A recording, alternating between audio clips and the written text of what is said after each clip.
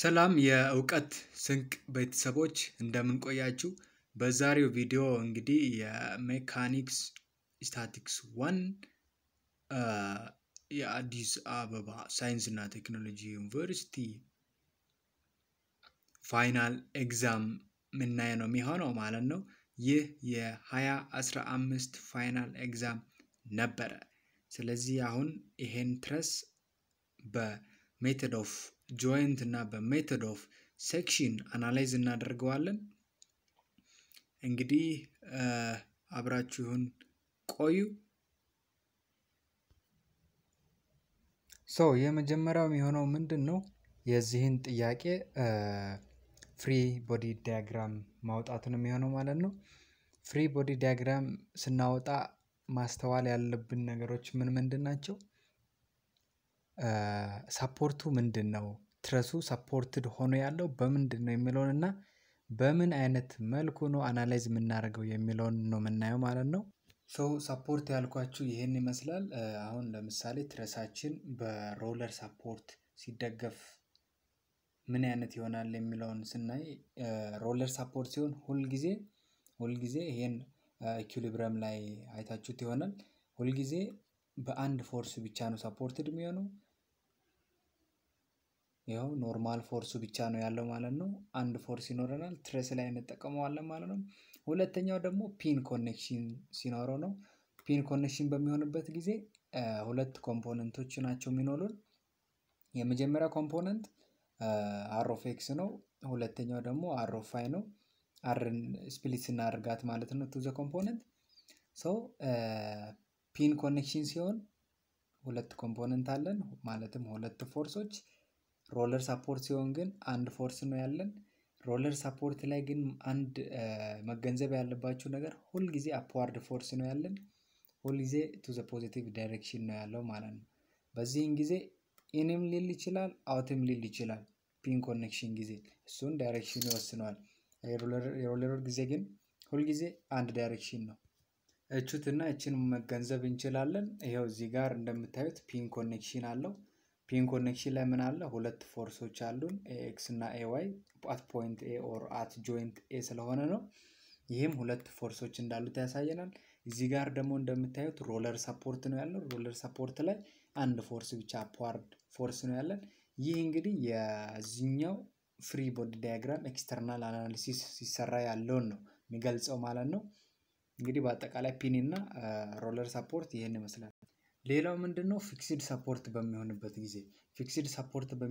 ጊዜ እዚህ ጋር እንደምታዩት ፊክስድ ሰፖርት በሚሆንበት ጊዜ ሁል ጊዜ አንድ ፎርስ ነው የሚኖረን እዚች አካባቢ ላይ። ያም ይሄ ከፊክስድ ሰፖርቱ ጋር አንድ ላይ ያያዘው ቴንሽን ፎርስ ብቻ ነው የሚኖረን ማለት ነው። ይሄም ይሄውና እዚህ ጋር ተገልጾ ታዩታላችሁ። ይህ ቅድም እንደዛ ወደዛ ከግድግዳው ጋር ተያይዞ የነበረው ፎርስ ነው። ስለዚህ አንድ ፎርስ ብቻ ቴንሽን ፎርስ ብቻ ይኖረናል ፊክስድ ሰፖርት ግድግዳው ላይ ሲለጠፍ ማለት ነው። እቺኛዋ ቅድም እንዳሳየዋችሁ የፒን ናት። ሌሎቹ አፕላይድ ፎርሶች ናቸው። እንግዲህ ይሄ ኤክስተርናል አናሊሲስ ሲሰራ ያለው ነው። ናው እንዳልኳችሁ ይሄን ይመስላል ትረስ ላይ የምንጠቀማቸው ሰፖርቶች። አሁን ትሬሱን አናላይዝ ወደ ማድረግ እንግባ።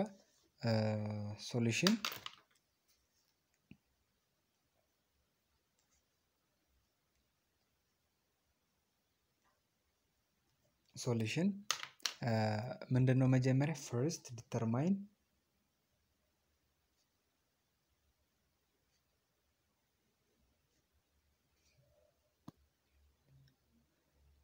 the reaction at point A and from the entire truss. Let the reaction at A be AX, AY and the reaction at D be DY and DX. ምን አደረግን? ቅድም ያየነውን ትረስ ፖይንቶቹን ይሄውና እነዚህን ፖይንቶች እቺን ዲን እና እቺን ኤ ኤክስተርናል አናሊሲስ መስራት አለብን ማለት ነው። አፕላይድ ፎርሶች እዚህ እነዚህ ያሉን ቅድም እንዳልኳችሁ የፊክስድ ሰፖርት ነው። እዚህ ጋር ኤ ብቻ ነው የሚኖረን ማለት ነው። ማለትም ቴንሽን ብቻ ነው የሚኖረን። እዚህ ጋር እንደምታዩት ፒን ሰፖርት ነው ያለን። ስለዚህ ፒን ሰፖርት ላይ ምንድን ነበር ያለው? ሁለት ፎርሶች ናቸው ያሉት። ያም ማን ነው? dy እና dx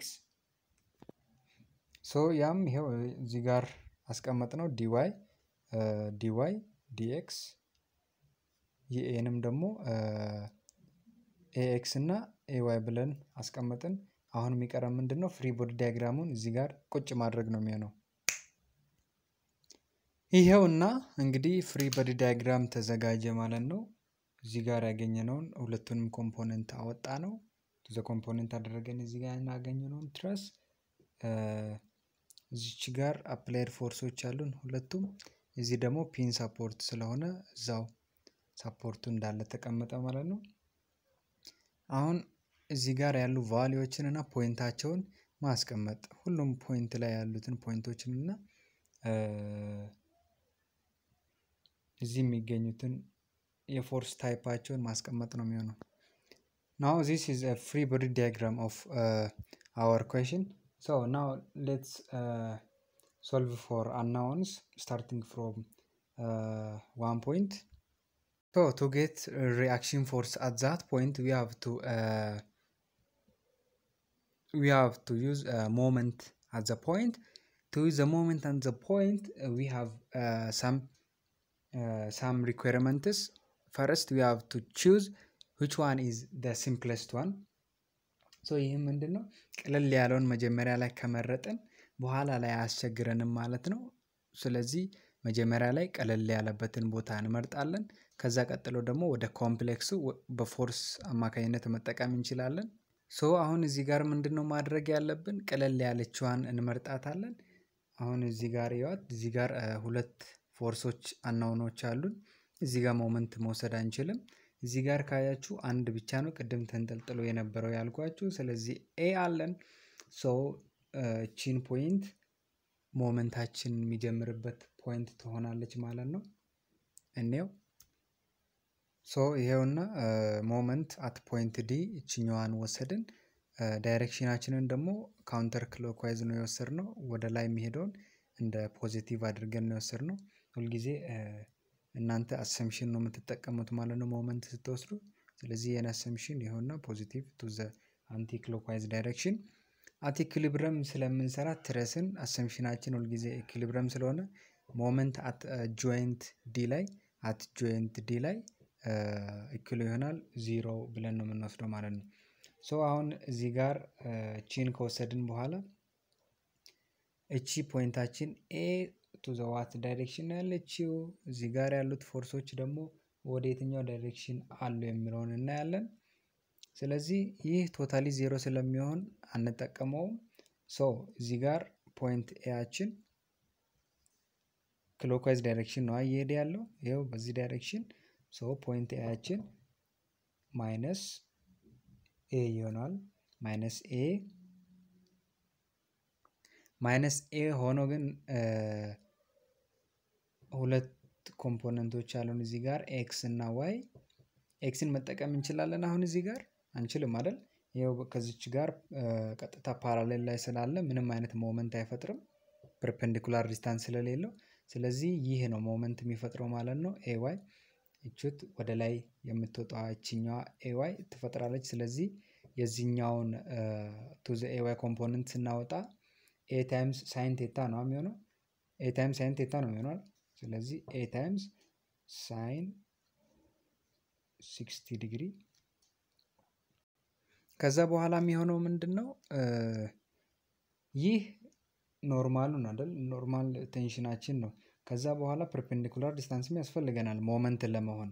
ሶ የዚህኛው ፐርፔንዲኩላር ዲስታንስ ይኸው ከዚች ጀምሮ እዚህ ጋር 3 አለን፣ እዚህ ድጋሚ 3 አለን፣ እዚህ ጋርም 3 አለን። አንድ ላይ ስንደምረው ስንት ይሆናል? 9 ይሆናል። ይሄን ታይምስ 9 እናደርጋለን ማለት ነው። ሌላው እዚህ ጋር ያለችው ፎርስ ናት አፕላይድ ፎርስ። ይሄም አፕላይድ ፎርስ ነው።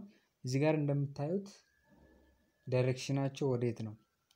ለዚህኛው ሪላቲቪቲ ስናይ ይሄ ካውንተር ክሎክዋይዝ ነው አይደል? እንደዚህ ነው የሚያዞረው። ይሄን ወደ ታች ስለሚያዞረው ይሄን እንደ ፖዚቲቭ እንቆጥረዋለን።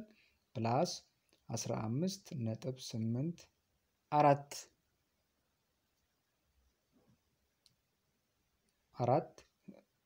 ከዛ በኋላ ፐርፔንዲኩላር ዲስታንሳችን ስንት ነው? እቹት 3 ሲደመር 3 እስከዚህ ያለውን ስለምንሰራ ማለት ነው። 3 ሲደመር 3 6 ይሆናል ማለት ነው። ከዛ ቀጥሎ የዚችንም አንድ ላይ መደመር ሲደመር 6 ሲባዛ ከዚች እስከዚች ያለችው ዲስታንሷ 3 ሜትር ብቻ ናት። ስለዚህ 3 በመጨረሻም እኩል ይሆናል ከምን ጋር ከዜሮ ጋር እኩል ይሆናል ማለት ነው።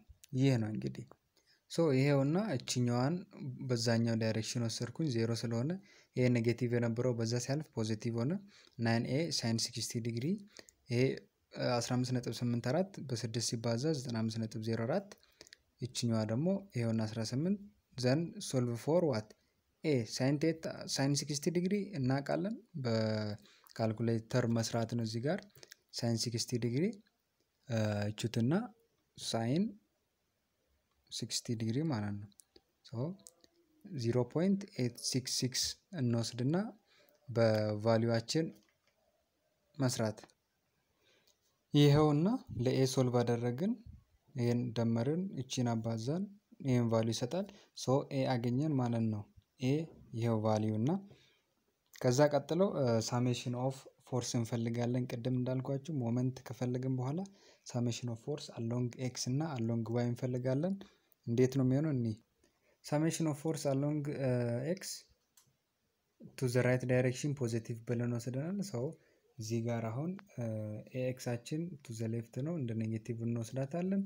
እዚህ ጋር dx አችን to the right ናት እንደ ፖዚቲቭ እንወስዳለን ማለት ነው። እዚህ ጋር ያሉን x ኮምፖነንታችን ax እና dx ብቻ ነው። ሁለቱን እንውሰድ። ይሄውና dx a cos 60 ዲግሪ ምክንያቱም እዚህ ጋር a ቀጥታ ስለሆነች x አክሲስ ላይ እቺን ፕሮጀክት ስናደርግ በኮስ ነው አይደል የምናባዛው እቹትና ማይነስ a cos 60 ዲግሪ ፕላስ dx = 0 ከዚህ በኋላ የሚሆነው ለdx ብቻ ሶልቭ ማድረግ ነው። ምክንያቱም a እናውቃለን እቹትና a ያችን cos 60 እናውቃለን በካልኩሌተር መስራት አለቀ። ይሄውና ይሄ ተቀመጠ። ከዛ በኋላ ሶልቭ ፎር dx አደረኩኝ። ይሄን በዛ ሳይድ አዞርኩ። dx = 14.5 ምክንያቱም ይሄ እዚህ ጋር 14.5 አምጥተናል ሲባዛ በኮስ 60 dxን በዚህ መልኩ ሶልቭ አደረኩ። ከዚህ የሚቀጥለው ማን ነው dy ያችንን ሶልቭ ማድረግ ነው የሚሆነው። dyን ሶልቭ ለማድረግ ፎርስ አሎንግ y ዳይሬክሽን መስራት አለብን ማለት ነው። እቹትና ሰሜሽን ኦፍ ፎርስ አሎንግ y ዳይሬክሽን ማንን እንደ ፖዚቲቭ እንወስዳለን to the upward ያለውን እንደ ፖዚቲቭ እንወስዳለን ምክንያቱም አሰምሽኔ ፖዚቲቭ ነው upward። ይሄው ay ፖዚቲቭ 15.84 አችን ዳውንዋርድ ኔጌቲቭ 6 አችን ዳውንዋርድ ኔጌቲቭ dy አችንም ዳውንዋርድ ኔጌቲቭ የምንፈልገው ማንን ነው dy ነው ማለት ነው። እናስቀምጥ። ይሄውና አስቀመጥኩኝ። a sin 60 ዲግሪ ለምን ፖዚቲቭ ሆነ? ይሄው upward ነው።